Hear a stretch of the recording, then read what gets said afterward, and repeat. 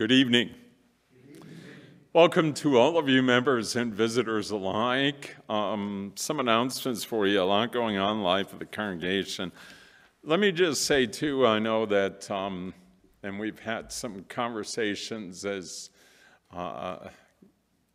we were preparing for worship, but there may be a potential that we will be shutting down. I don't know, but please just keep that in mind, and if it happens, it's for the safety and well-being of all. And there are some other churches that have already shut down, and judicatories and denominational heads so we'll just kind of see how it goes. Church council meets Tuesday this week, so just keep that in mind. We'll try to get the word out and so forth. Also, if you have an email address and you don't get the emails from the church, please make sure that we have your email address, okay? So please keep that in mind. Lots of things. I missed you all last week, but I celebrated a wedding with Catherine and Henry, and it was a great evening, and we celebrated, indeed, God's grace and God's love and their relationship for each other. So, and I know Father Larry probably took good care of y'all, so that's great. A few things going on this week on Wednesday. Leave the lights on. We'll be gathering food right out here in the entryway, okay? And all you have to do is drive up and somebody will unload food. I know they need things like soup, maybe like tuna. Those are some of the items that I've heard that they particularly need, so please keep that in mind. This is the last Wednesday night before we break for the holidays for our children and youth ministries. So I lift that up to you. And tomorrow night, please pray for Emily and I. We're taking about 14 senior high youth over to Botanica. So, no, they're great. And we're looking forward to doing that with them, kind of a conclusion to our fall programming. Martha's Circle, if there's members in the Martha Circle, they have canceled their November 19th meeting. We encourage you to be safe as you leave worship today. Please social distance. We do practice communion in one kind, bread only, during this pandemic. So I just lift that up to you as well. Tomorrow we're going to be distributing TFAP commodities. The Junior League packed last night, and a few other adults. So we had a good time doing that and trying to keep up with the kids. So please keep our social ministries in your prayers. I think that's all announcements I have. Jan Gobber, we'd like to say a word of appreciation to you for playing tonight. Why don't you give her a round of applause?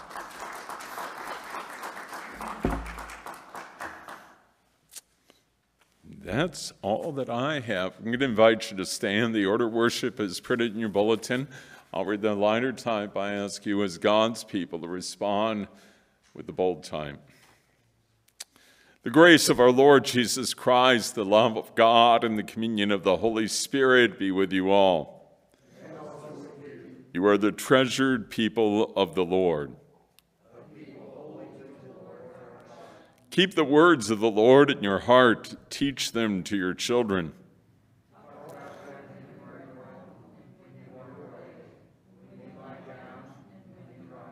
One does not live by bread alone. The Lord be with you. Let us join our hearts together in a word of prayer. Righteous God, our merciful Master, you own the earth and all its people, and you give us all that we have. Inspire us to serve you with justice and wisdom, and prepare us for the joy of the day of your coming. Through Jesus Christ, our Savior and Lord. Amen. You may be seated.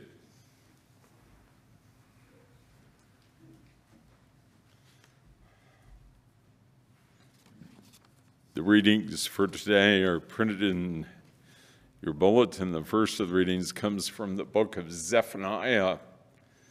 Be silent before the Lord God, for the day of the Lord is at hand.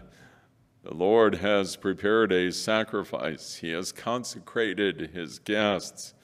At that time, I will search Jerusalem with lamps, and I will punish the people who rest complacently on their dregs. Those who say in their hearts, the Lord will not do good, nor will he do harm. Their wealth shall be plundered, and their houses laid waste. Though they build houses, they shall not inhabit them. Though they plant vineyards, they shall not drink wine from them. The great day of the Lord is near, near and hastening fast. The sound of the day of the Lord is bitter, and the warrior cries aloud there. The day will be a day of wrath, a day of distress and anguish, a day of ruin and devastation, a day of darkness and gloom, a day of clouds and thick darkness, a day of trumpet blast and battle cry against the fortified cities and against the lofty battlements. I will bring such distress upon the people that they will walk like the blind, because they have sinned against the Lord. Their blood shall be poured out like dust, and their flesh like dung. Neither their silver nor their gold will be able to save them on the day of the Lord's wrath. In the fire of his passion, the whole earth shall be consumed. For a terrible end he will make of all the inhabitants of the earth. The word of the Lord. Reading from 1 Thessalonians chapter 5. Now concerning the times and the seasons, brothers and sisters, you do not need to have anything written to you. For you yourselves know very well that the day of the Lord will come like a thief in the night, when they say there is peace and security. Then sudden destruction will come upon them, as labor pains come upon a pregnant woman, and there will be no escape. But you, beloved, are not in darkness, for that day to surprise you like a thief. For you are all children of the light and children of the day. We are not of the night or of darkness. So then, let us not fall asleep as others do, but let us keep awake and be sober. For those who sleep, sleep at night, and those who are drunk, get drunk at night. But since we belong to the day, let us be sober and put on the breastplate of faith and love, and for a helmet, the hope of salvation. For God has destined us not for wrath, but for obtaining salvation through our Lord Jesus Christ, who died for us, so that whether we are awake or asleep, we may live with him. Therefore, encourage one another and build up each other, as indeed you are doing. The word of the Lord. Please stand. The Holy Gospel according to St. Matthew, the 25th chapter. Glory to you, O Lord. Jesus said to the disciples, "For it is as if a man going on a journey summoned his slaves and entrusted his property to them. To one he gave 5 talents, to another 2, to another 1, to each according to his ability. Then he went away. The one who had received the 5 talents went off at once and traded with them and made 5 more talents. In the same way, the one who had 2 talents made 2 more talents. But the one who had received the 1 talent went off and dug a hole in the ground and hid his master's money. After a long time, the master of those slaves came and settled accounts with them. Then the one who had received the 5 talents came forward, bringing 5 more talents, saying, 'Master, you handed over to me 5 talents. See, I have made 5 more talents.' His master said to him, "Well done, good and trustworthy slave. You have been trustworthy in a few things. I will put you in charge of many things. Enter into the joy of your master." And the one who had the 2 talents also came forward, saying, "Master, you handed over to me 2 talents. See, I have made 2 more talents." His master said to him, "Well done, good and trustworthy slave. You have been trustworthy in a few things. I will put you in charge of many things. Enter into the joy of your master." And the one who had received the 1 talent also came forward, saying, "Master, I knew that you were a harsh man, reaping where you did not sow and gathering where you did not scatter seed. So I was afraid, and I went and hid your talent in the ground. Here, have what is yours." But his master replied, "You wicked and lazy slave, you knew, did you, that I reap where I did not sow and gather where I did not scatter? Then you ought to have invested my money with the bankers, and on my return I would have received what was my own with interest. So take the talent from him and give it to the one with the 10 talents. For to all those who have, more will be given, and they will have an abundance. But from those who have nothing, even what they have will be taken away. As for this worthless slave, throw him into the outer darkness, where there will be weeping and gnashing of teeth." The gospel of the Lord. Praise to you, O Christ. You may be seated.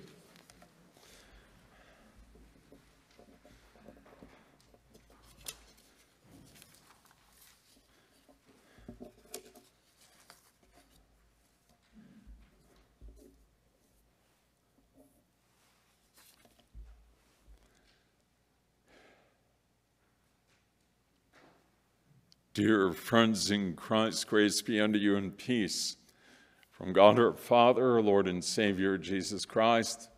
Amen.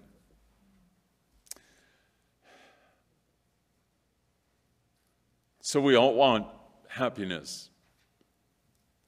We all want joy. The problem is, where do we find it? Do we find those things in accumulating wealth? Do we find those things in possessions, power, positions in this world?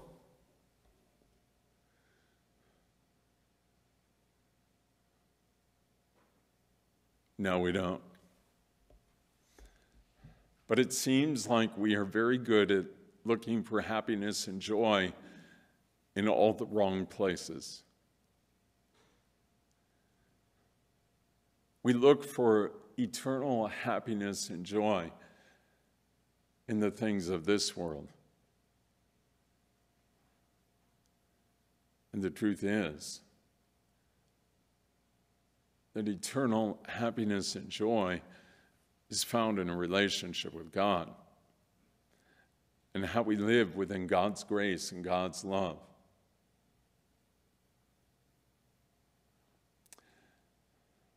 The church year is coming to a close, if you didn't know it.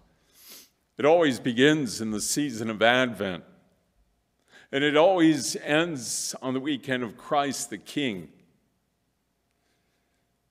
So this is the second to last weekend in the church year. Next weekend is Christ the King. The scripture readings, and in particular the gospel text for these last Sundays and weekends in the church year, always focus on apocalyptic messages, end-time messages,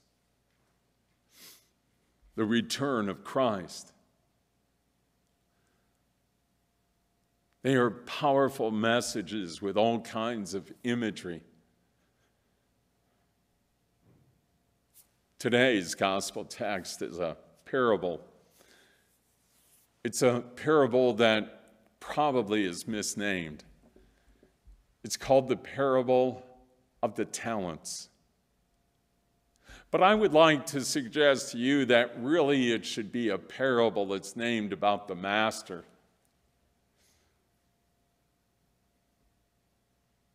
This is an incredible master. He's going on a long trip. And he summons 3 slaves to him.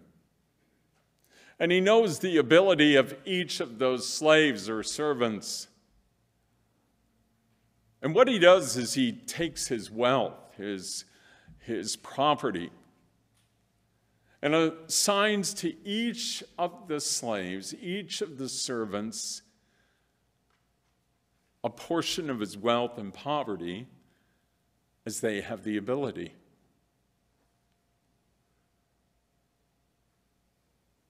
So one gets 5 talents, one gets 2, another one gets 1. And the master departs, leaving these 3 to manage his wealth and his property.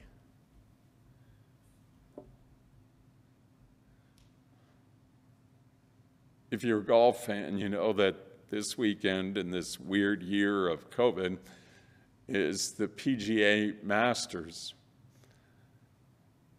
at Augusta. I got my Sports Illustrated the other day, and on the cover was Bryson DeChambeau. He's the most recent, hottest golfer that is on the circuit. He's rebuilt himself. He's changed what he eats. He lifts weights like no other golfer. He practices like no other golfer. He can hit the ball a mile.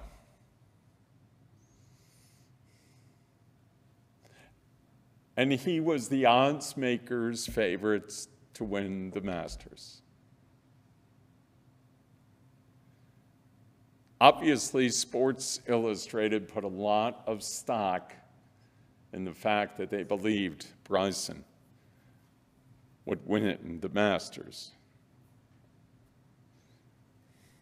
But there's a thing called the curse of Sports Illustrated, and it seems to have struck Bryson. He barely made the cut this morning at about 7 o'clock Eastern Time as he finished up his second round, and he's far back in the pack.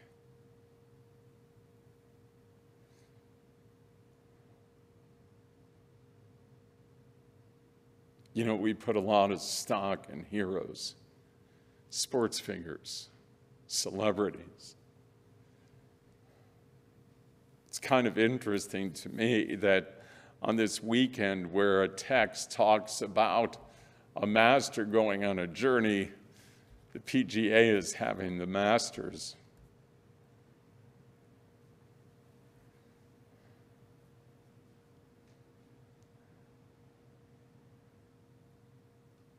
So what does this text have to say to us? It seeks to redefine what's important to us, reshape what we hold as valued in our world and in our lives. There's a chorus line that appears throughout tonight's gospel text. Enter into the joy of your master.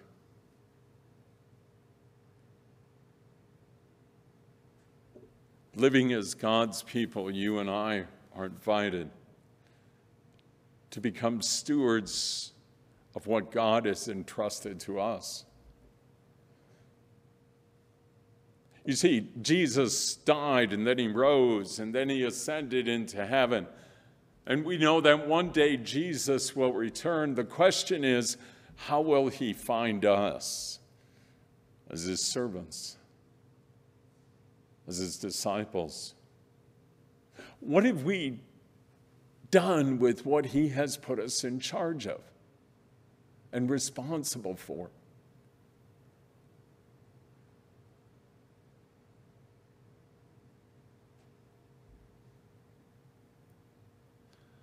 So, after a long journey, the master comes home in today's parable. He comes home and he calls his slaves to make an accounting of what they've done.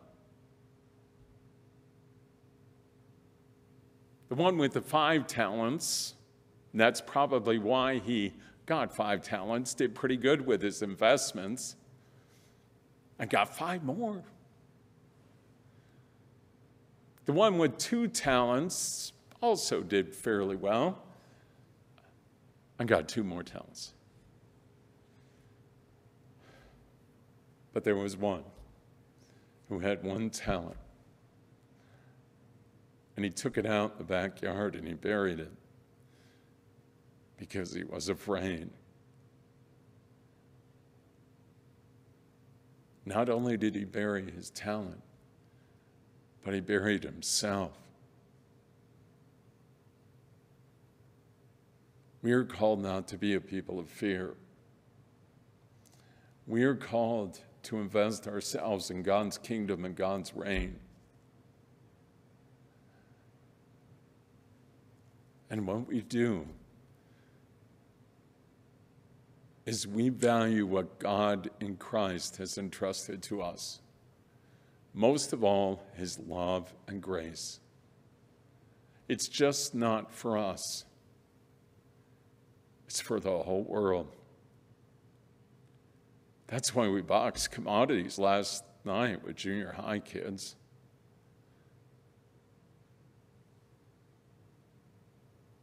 That's why tomorrow, as the weather begins to change, we'll have a line that stretches from Dillon Living Center all the way out to Target. People, your neighbors, needing some help. And we as God's people are called to live out our faith in daily life.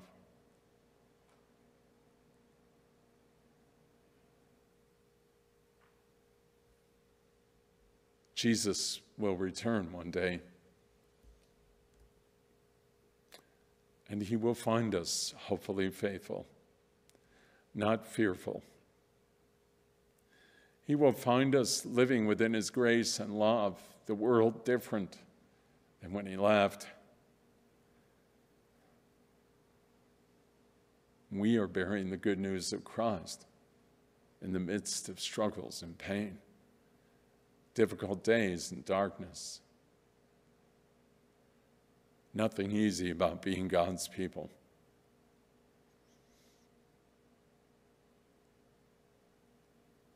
But the return and the joy and the happiness is that when Jesus comes back, he will look at us and say, "Enter into the joy of your master." May the peace of God, which passes all understanding, may that peace keep your hearts and your minds in Christ Jesus our Lord. Amen.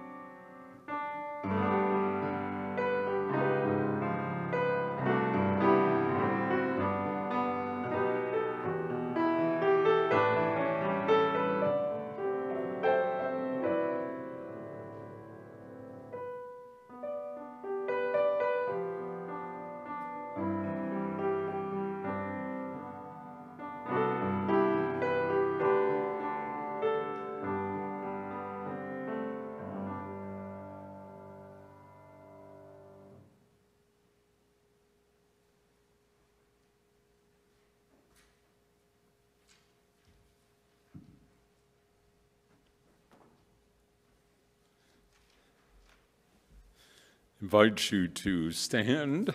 In your bulletin is the response to the word, the creed, and the confession. In Christ you have heard the word of truth, the gospel of your salvation. We believe in him and are marked with the seal of the promised Holy Spirit. Living together in trust and hope, we confess our faith. I believe in God, the Father Almighty, creator of heaven and earth. I believe in Jesus Christ, his only Son, our Lord. He was conceived by the power of the Holy Spirit and born of the Virgin Mary. He suffered under Pontius Pilate, was crucified, died, and was buried. He descended into hell. On the third day he rose again. He ascended into heaven and is seated at the right hand of the Father. He will come again to judge the living and the dead. I believe in the Holy Spirit, the Holy Catholic Church, the communion of saints, the forgiveness of sins, resurrection of the body, and the life everlasting. Amen. Build yourselves up on your most holy faith. Keep yourselves in the love of God. If anyone is in Christ, there is a new creation. Everything old has passed away. Behold, everything has become new. God has given us the ministry of reconciliation. Therefore, let us be reconciled to God and to one another. Gracious God, have mercy on us. In your compassion, forgive us our sins, known and unknown, things done and left undone. Uphold us by your Spirit, so that we may live and serve you in newness of life, to the honor and glory of your holy name, through Jesus Christ our Lord. Amen. Almighty God, have mercy on you, forgive you all your sins through our Lord Jesus Christ, strengthen you in all goodness, and by the power of the Holy Spirit, keep you in eternal life. Amen.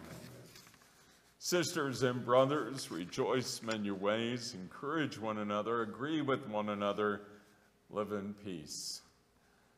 The peace of the Lord be with you always. And also with you. The offering plate is at the door, but there's much more to what we offer God, ourselves, our time, our very being. We return it to the God that has given us all things. Let us pray. God, our Creator, you open wide your hand and satisfy the desire of every living creature. With these gifts, we bless you for your tender nurture and care.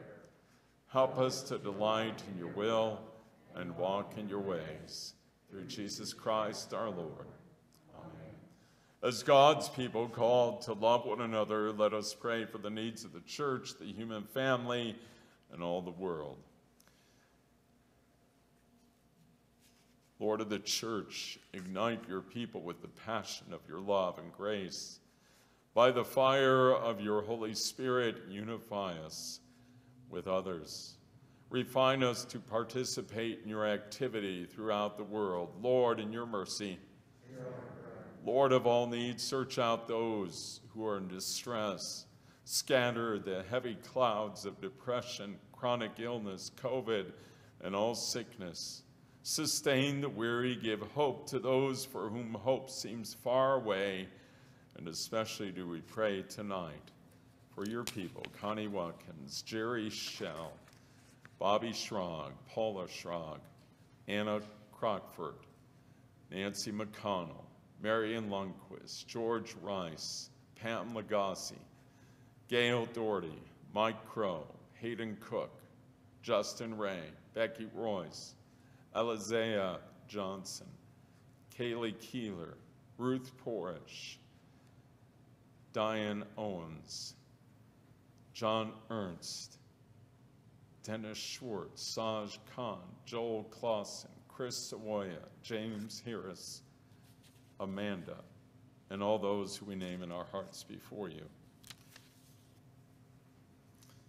Lord, in your mercy, Lord of the stranger, help us to extend welcome to all people, those who live on the margins, O Lord. Let us open indeed our hearts and our lives to serve all people in the name of Christ. Lord, in your mercy, into your hands, O Lord, we commend all for whom we pray, trusting in your mercy through your Son, Jesus Christ our Lord. Amen. Lord, remember us in your kingdom and teach us to pray. Our Father, who art in heaven, hallowed be thy name. Thy kingdom come, thy will be done, on earth as it is in heaven. Give us this day our daily bread, and forgive us our trespasses, as we forgive those who trespass against us. And lead us not into temptation, but deliver us from evil. For thine is the kingdom, and the power, and the glory, forever and ever. Amen. You may be seated at this time. May the Lord bless you and keep you in his care. Amen.